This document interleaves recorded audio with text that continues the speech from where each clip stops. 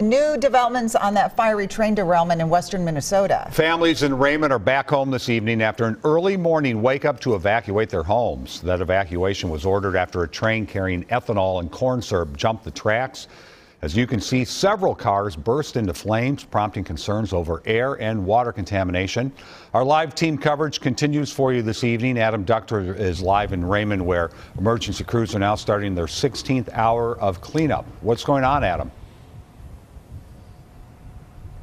Yeah, Frank, right now you can see those crews and all that heavy machinery behind me. Those folks are continuing to work on this cleanup. They'll do so until the job is done. A representative from this train company actually just spoke to us moments ago and says they're not sure exactly how long it'll take, but it could take a few days or so to get this all done. They have to pick up each one of these cars one by one while working to put out all the fires that continue to pop up as they do.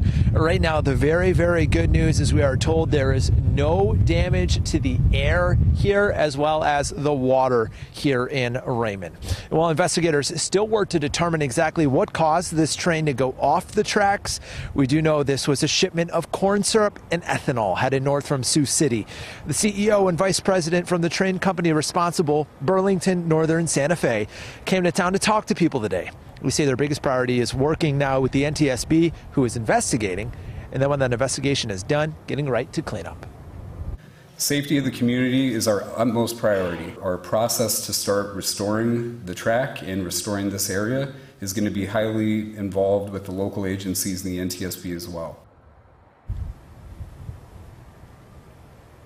The company didn't give an exact timeline, but again, they say it could take longer than today or maybe even a couple of days. But again, as of 11 a.m. today, everyone here in Raymond is back in their homes. They say as these crews continue to work, they could expect to see a possible flare-up of flames once or twice.